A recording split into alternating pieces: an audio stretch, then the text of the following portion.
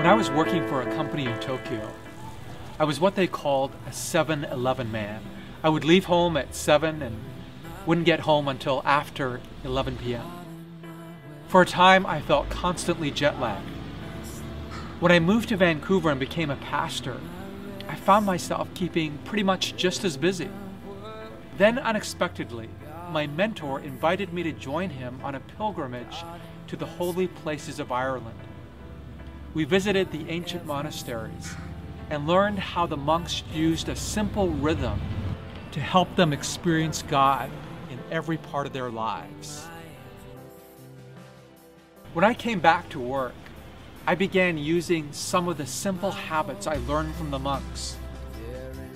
One of the most helpful practices, especially when I was under stress, was to simply unplug, close my eyes, and meditate for 10 minutes in the day on scripture, on the beauty of creation, or to simply savor the presence of Jesus.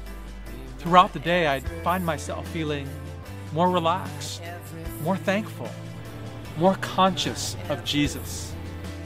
Perhaps you've longed for a richer, deeper connection with God. If so, the ancient wisdom of the spiritual masters may be for you, as they teach us how we can enjoy God in each part of our lives.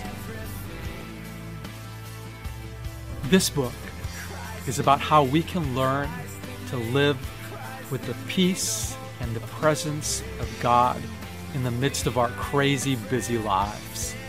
It's about God in my everything. I'm looking forward to sharing how an ancient rhythm can help us enjoy God in every part of our lives when we're together at General Conference in Saskatoon at the end of April.